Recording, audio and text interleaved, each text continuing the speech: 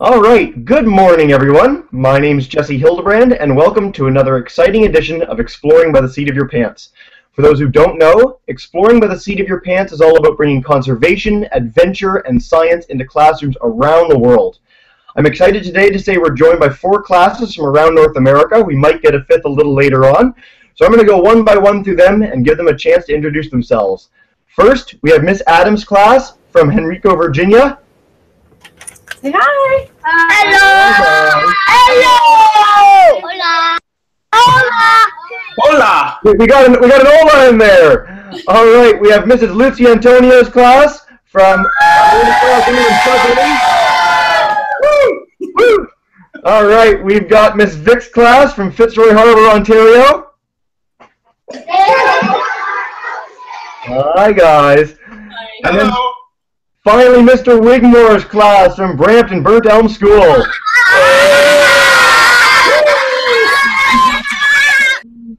Awesome. All right, and the reason you're all here today, of course, is to hear our speakers. We're joined by Julie Ouimet and Michel Labrecque from Quebec. They run N2 Pics. They have the greatest job in the world. They get to explore all the oceans of the world, diving with shipwrecks, diving with sharks, diving with some of the most amazing creatures and places in the world. So without further ado, I'll turn it over to them. They can share their love of the underwater world with all of us. Thank you so much for being with us here today, guys. Thank you. Thanks. So what we want to talk about today is an expedition we did to Clipperton Atoll. So we're going to show you some images of this scientific mission. So are you guys seeing our screen? Yep, we got it. Okay, good. Good! So where is Clipperton Atoll? If you look on the map, you'll see a big white dot over there. That's the atoll, and the departure was from the southern tip of Baja California in Mexico. We had to go there by boat. And Clipperton is actually considered the most isolated atoll on the planet. It's French, and it's 768 nautical miles from where we left. So you see it's 1,280 kilometers from Acapulco to 2,400 kilometers from the Galapagos. So it's really far off. It's in the middle of nowhere, basically. And the reason why we were going there is we wanted to try to establish that there's a shark migration corridor that starts from Mexico and goes right down to the Galapagos. And we wanted to show that Clipperton, that's right in the middle of that, plays a vital role in protecting sharks, because if they're in trouble in Clipperton, that means they can't go freely from one place to the other. So that's the boat we used to get there. It's our expedition platform. The Kinoa Guardian is 87 foot in length, which is about 20-something meters, 24 meters, I think. And that's the aerial view of the atoll. As you can see inside the island, there's a huge amount of water, which is called lagoon. It's all fresh water inside. You see it here under a different angle. Basically, the atoll is shaped a bit like a donut. So to get onto the land, you have to actually go through all the waves that you see that are pretty big. So it's pretty treacherous to actually set foot on the island. And here you have a photo of Michelle and I while we're underwater. We have a flag with us. This is the Explorers Club flag. It's actually a flag that's been used to go to different places in the world. Some people have brought flags to Mount Everest, to the moon, and to the deepest point of the ocean, and now the flag's been to Clipperton. Clipperton, as Julie mentioned, is a French territory, and nobody can go there unless you get a special authorization from the French government, which we had. So everything was conducted legally with the French government approval. So here you'll see a short video of the journey to get to the atoll. After intense preparations, our expedition platform is ready to greet team members arriving from the 4 corners of the globe.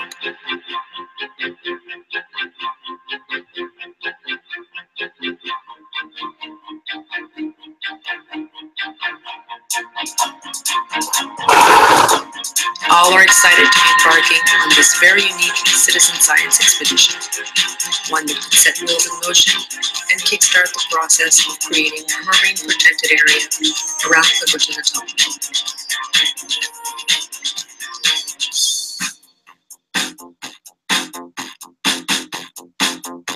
Today begins the journey to reach the island, located 768 nautical miles from our departure point in San Jose del Cabo.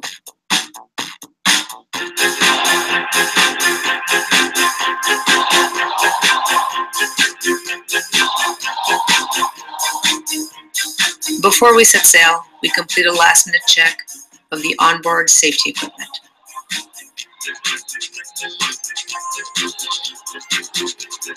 Once in Clipperton, we will be out of reach of rescue.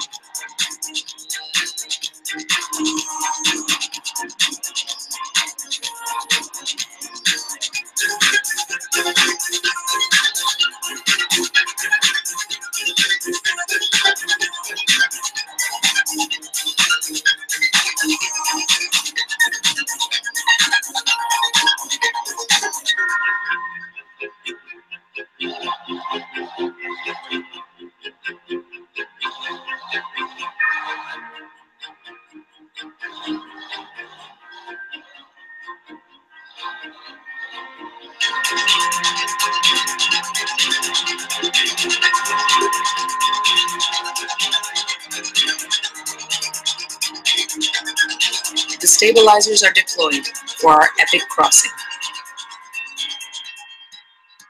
Finally, we are on our way, hoping for smooth sailing and calm seas.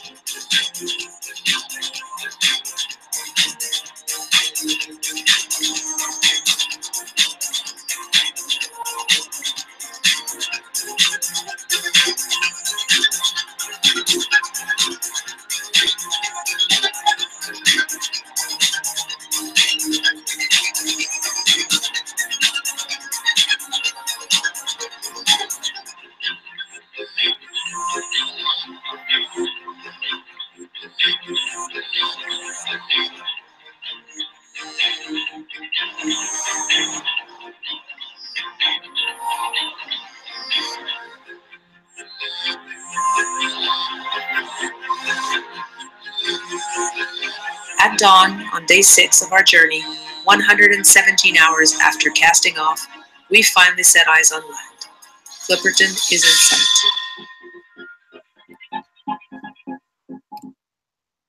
So as you can see, it was a pretty long journey to get there, and sometime in nasty weather, so 5 days in the ocean without seeing land, and we finally see the island for the first time, so we're really excited to get there. And also, as you can see, the weather was not very nice, so the waves were high, and like we mentioned, we needed to cross those breakers to get on the atoll and land on the island. This is when we had to go to the island. You see that the little boat, the Zodiac, stand behind the surf zone, and we had to go with fins, snorkel, and mask to get there. Which was not a fun ride. And one of the interesting things that you see as soon as you set foot on the island is the humongous number of birds. There are birds everywhere. The birds that you see there have like a mask on their face. They're called masked boobies. And it's considered the biggest colony of masked boobies in the world. And also when you're walking on the island, the other thing you notice right away is these little crabs. There are actually hundreds of thousands of these, and they roam everywhere. We talked about the lagoon inside the atoll, inside the island. That's a view of the lagoon. As you see, it's pretty big, and it's all composed of fresh water. And there's actually fish that live in the lagoon as well. One of the things we had to do in our mission is to document the island, and on the next expedition we want to document the lagoon, because there's no pass that connects the lagoon to the ocean, and one day it's going to open up because of the erosion, and we want to document the whole island and the ecosystem before it's going to change. So it's like an outside laboratory. And one of the sad things that you do see when you get on the island is there's plastic and garbage everywhere.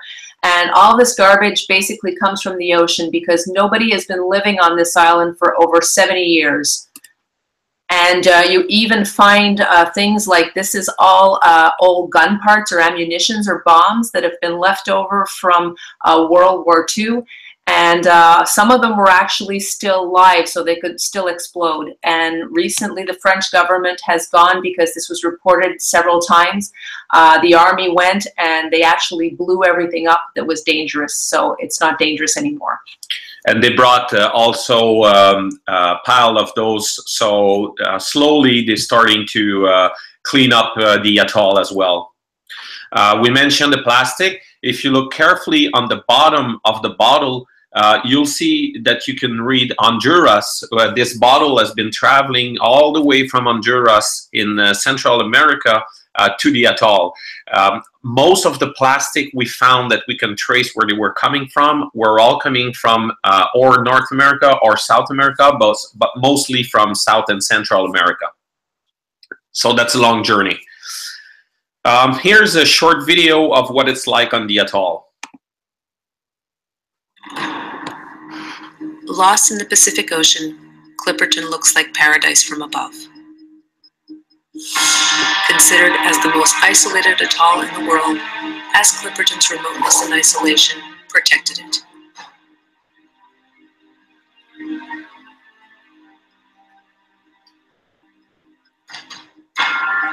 Once on land, we are quickly forced to realize that left to fend for itself, the island has not escaped man's wrath. Walking around the atoll is a surreal experience. We are shocked by the contrast between the rugged beauty of the island and the ugly traces left by man's passage several decades ago, and now by modern worldwide pollution.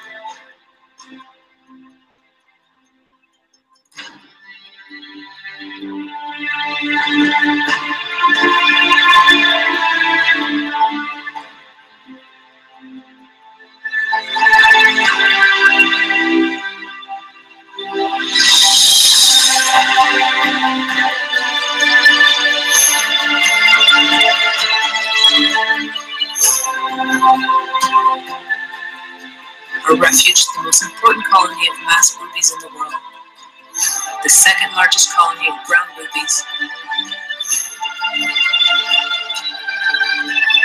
and millions of land crabs. Life on the atoll is a non-stop fight for survival. Clipperton is an unforgiving place. Only the strongest survive.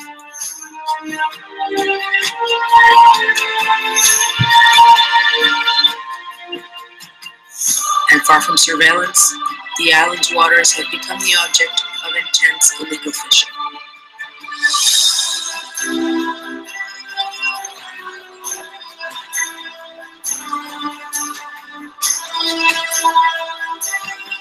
This threatens not only the aquatic ecosystem, but also the survival of bird populations who rely on the ocean to feed.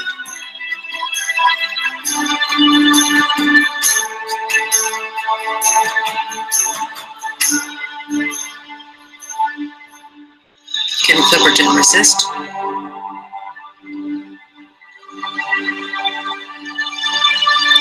Can we manage to protect it?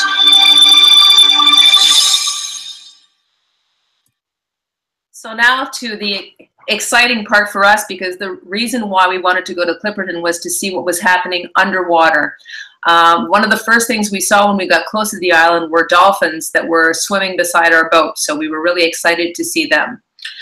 One of the things we wanted to see was on the water was the larger animal, and also was the object of our mission. We're going to talk about it a little bit later.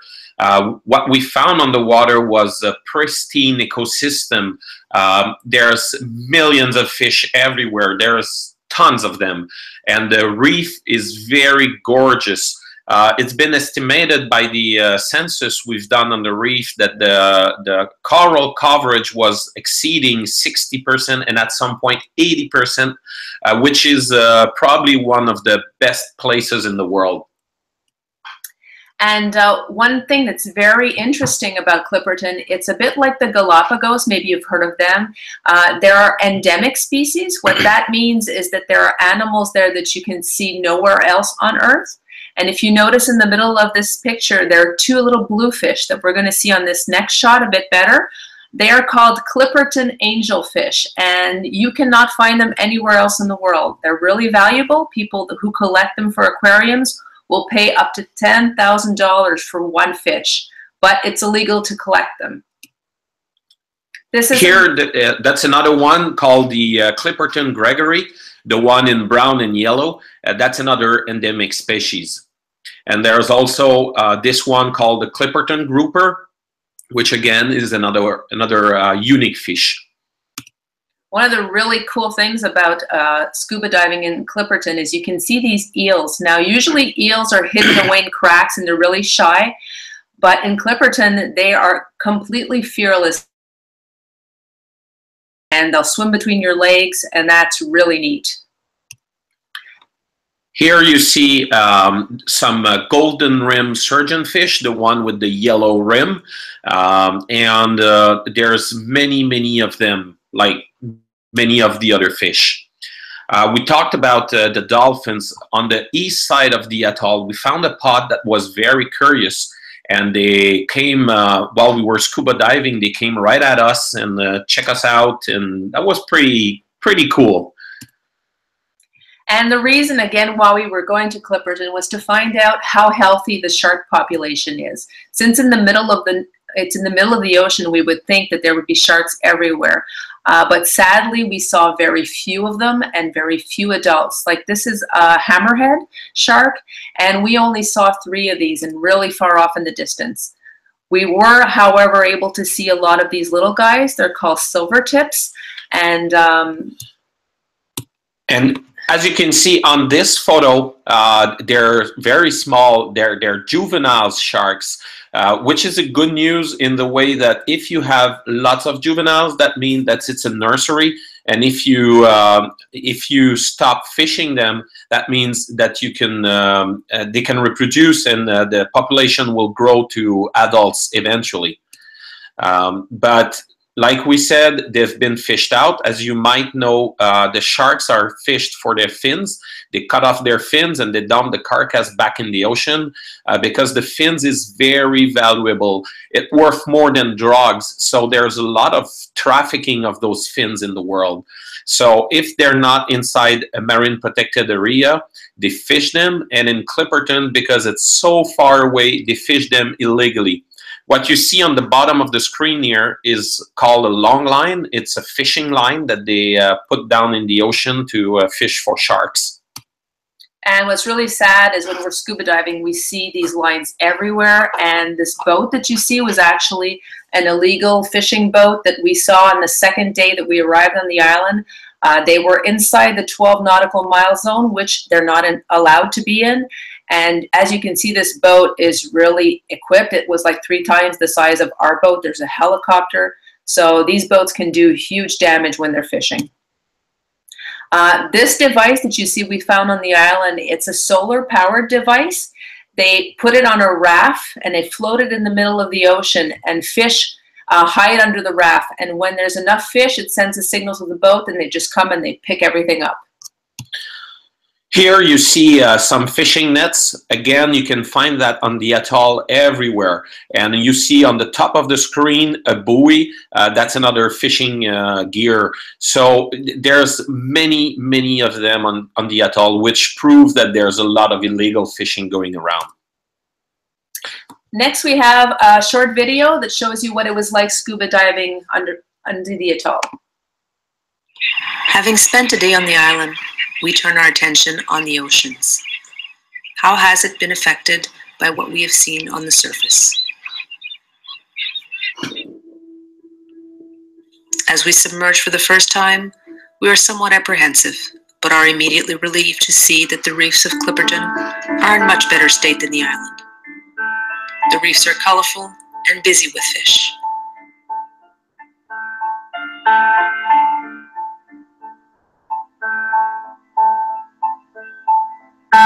We quickly spot our first sharks, juvenile silvertips, and are hopeful given the objectives of our mission. We focus our attention on assessing the number of species that are present on the reef and on getting images of endemic species.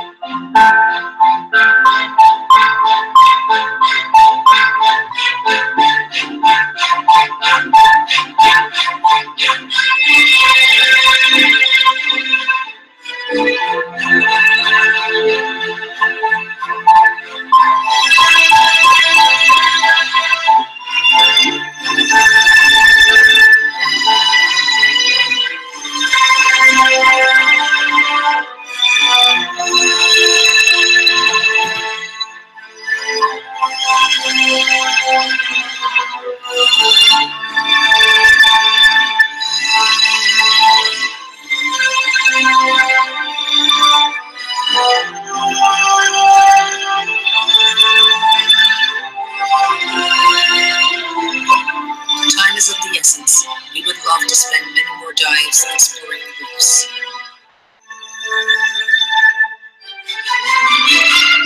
We must make the most of each second, trying to take it all in.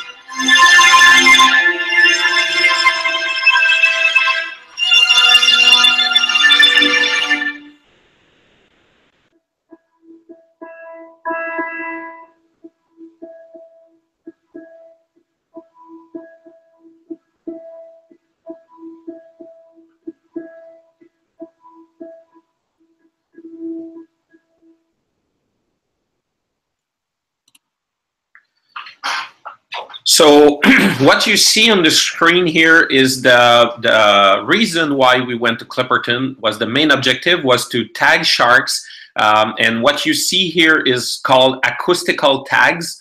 There's a little device that sends a signal, like a beep signal, and it's going to be catched by a listening station that you'll see later on. You see it's very small. It's there's some gummy shark to give you a scale. It's about the size of a finger, so it's not very big. And what we had to do is to make a surgery to the shark. You see the shark is on his back, and it's been inserted just underneath the skin. The surgery is done by a vet that was on board in this expedition. And each time we would tag a shark, we have to fill out a form like you see here that says what kind of shark it is, how big it was, if it's a boy or if it's a girl. So that helps us keep track of which shark we've tagged. And here you see the listening station. That's what picks up the signal when the shark swims by. So there are a few of those underwater around the island.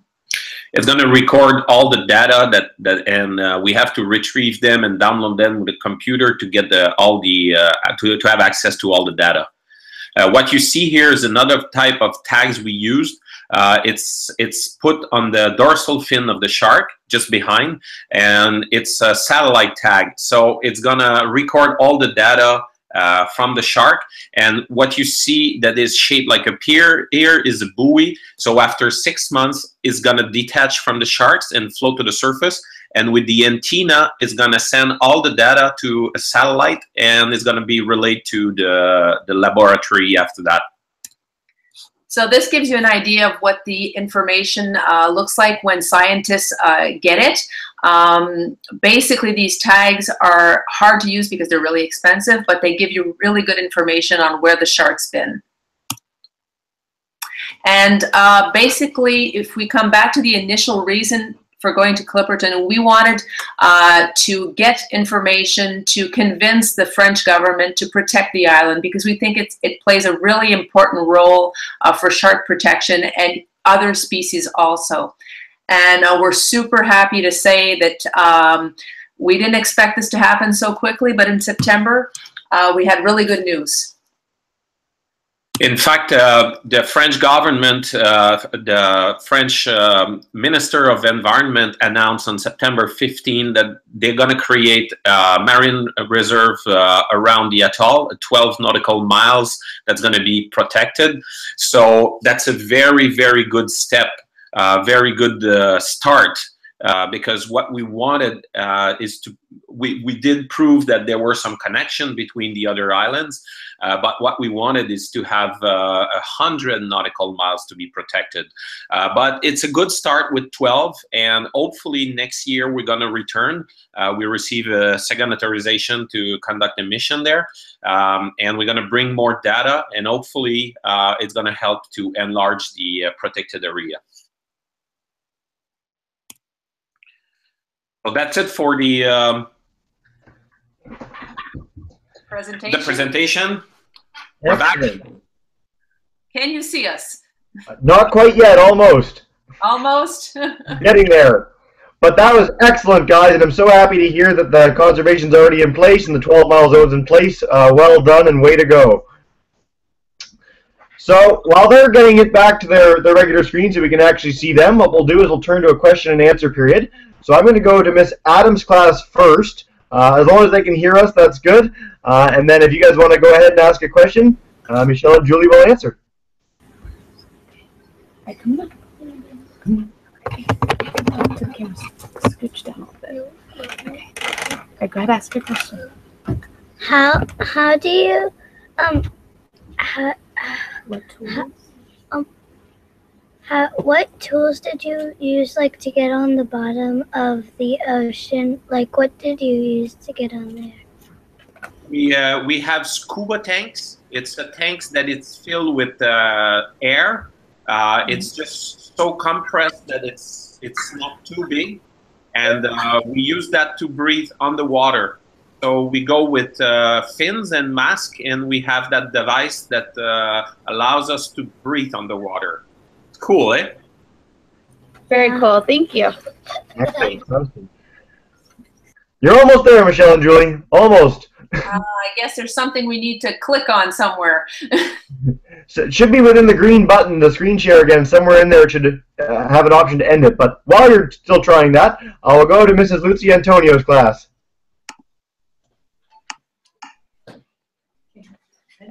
All right,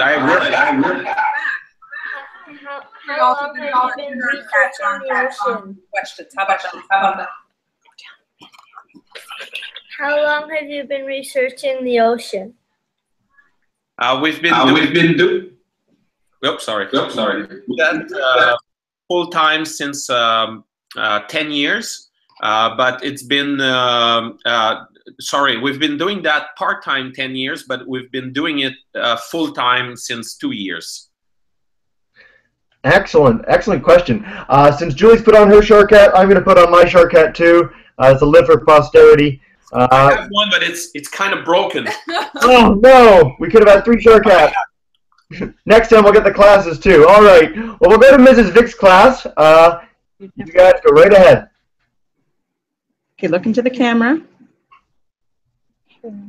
Hi. Hello. Really loud.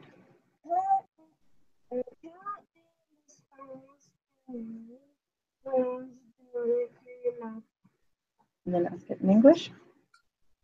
How long can hammerhead swim? I'm sorry that the sound wasn't very good. Can you hear it? I can hear it. It was how long do hammerhead sharks live? Oh, that's a tough question. Scientists don't know much about sharks and don't know much about hammerheads because they're really hard to study. We've heard numbers like 40 years for some species, 25 for others, but that's really not something we know a lot about. Can I just ask if you have a link to tracking your trackers? Is there a way that we here can track your trackers? Like OSearch has shark tracker. Do you have anything like that in place yet? Not yet. There's some data that is available, but it's not live like OSearch have done. It's in the plan to have a link for the next expedition on our website, though. So we'll be glad to share it as soon as it's going to be in place and we have new tags. So for the next expedition, we'll get you all back exploring by the seat of your pants once again. Sure. Excellent. So we'll go to Mr. Wigmore's class. Savannah, then me.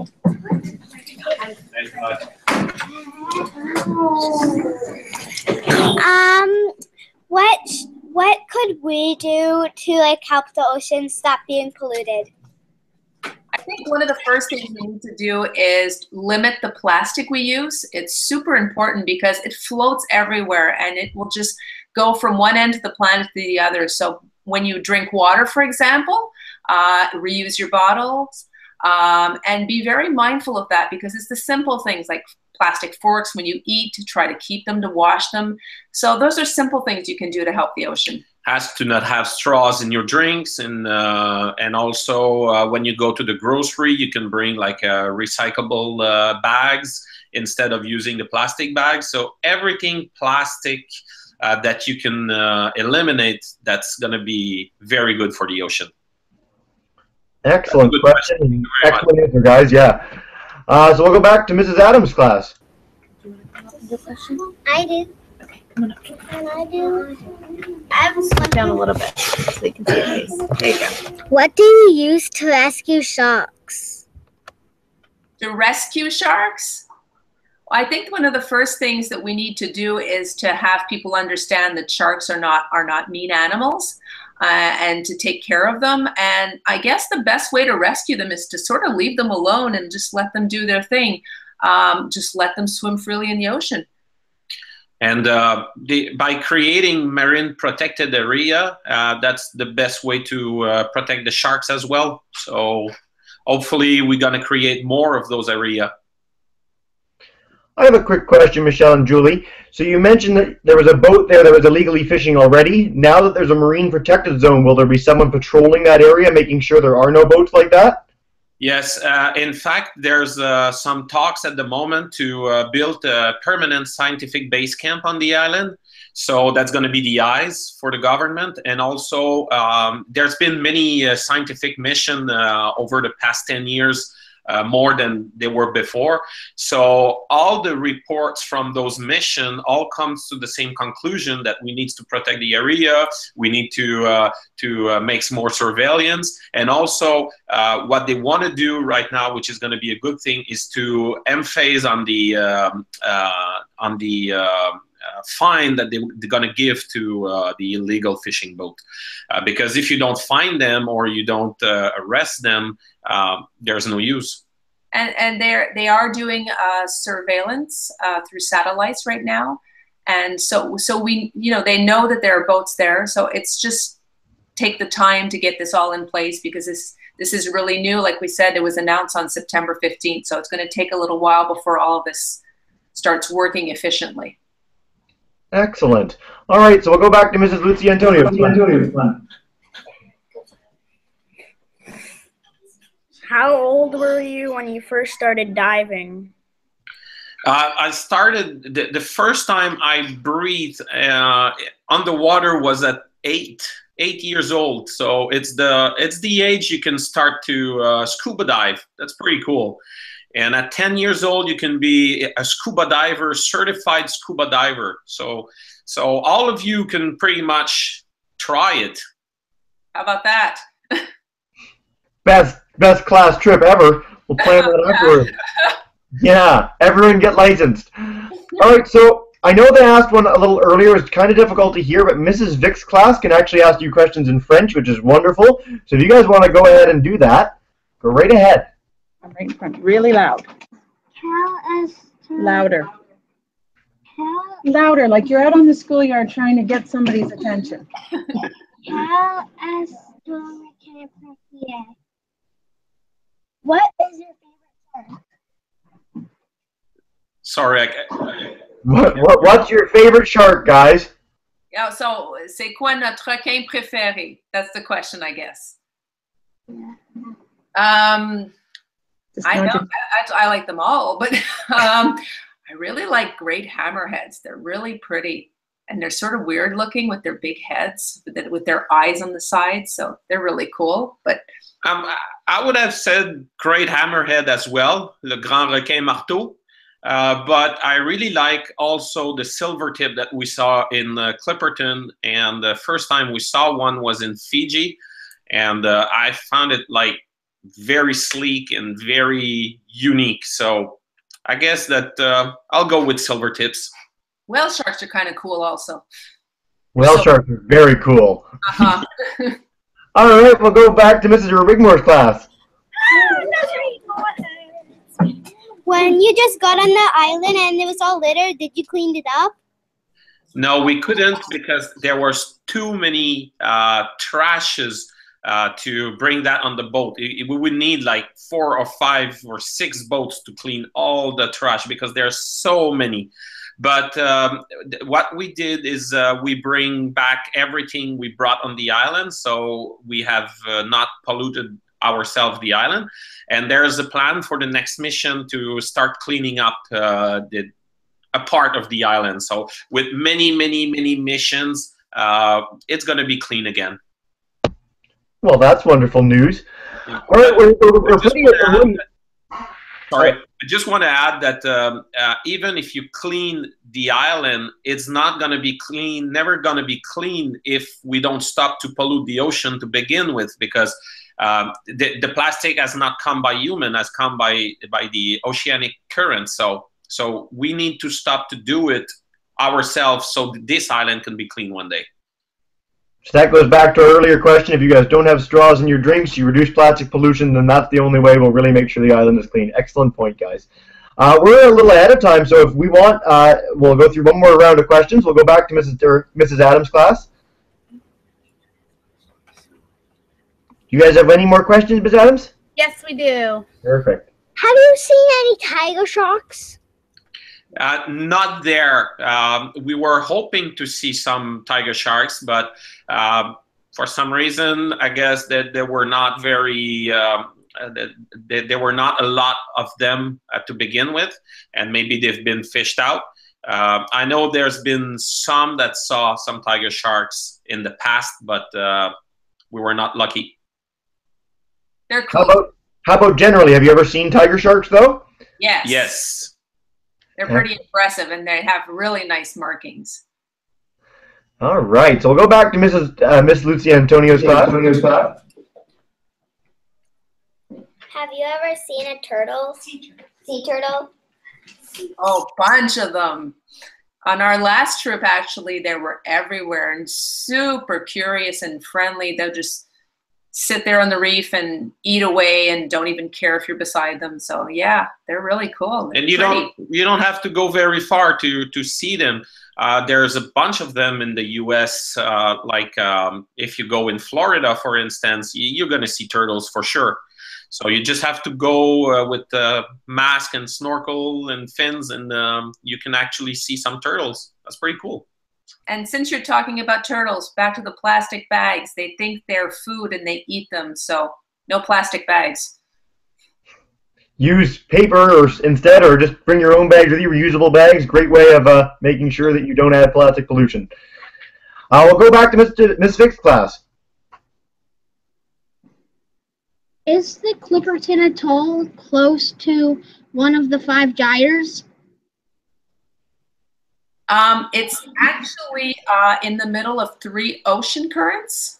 Yeah, it's pretty much at the intersections of the three of the 5 gyres. So that's one of the reasons there's so much plastic on the atoll. It's gonna go because the island is very low lying, which means that every time there's a big waves, it brings all the plastic onto the island. So that's why there's so many on the island.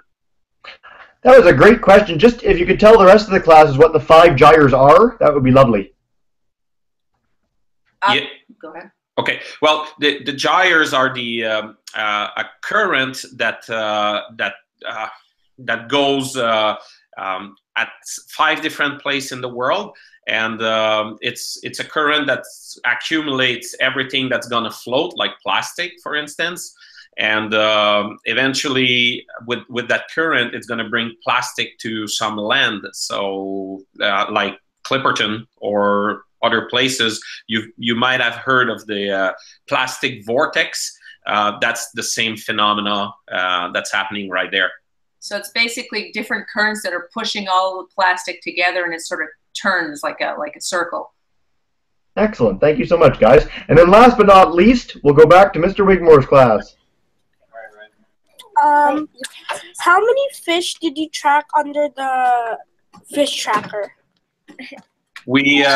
We were hoping to tag adults sharks, because the adults are the one that moving more than the small babies. The babies tends to stay around the island for protection. So because there were no adults, we didn't tag as much as we wanted to. We had a total of 15 tags, but we only used 3 of them, 3 acoustical tags and 2 satellite tags. So we had 5 tags installed on sharks. What a great start nonetheless. Next expedition. Well, thank you so much for being with us here today. What we do at the end of every hangout is leave it open to the classes to do a big screaming thank you and to say goodbye. So I'm going to demute all the microphones of all the phones. I want to thank Michel and Julie.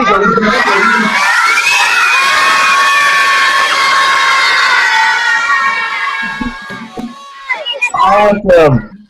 Well, thanks so much for being with us here today, everyone. We hope to have you exploring by the seat of your pants again soon. And thank you to Michel and Julie for being with us here today and telling us all about your expedition. Thank you for having us, and thank you, classes, for joining us. Thank you, guys. Have a nice day, guys.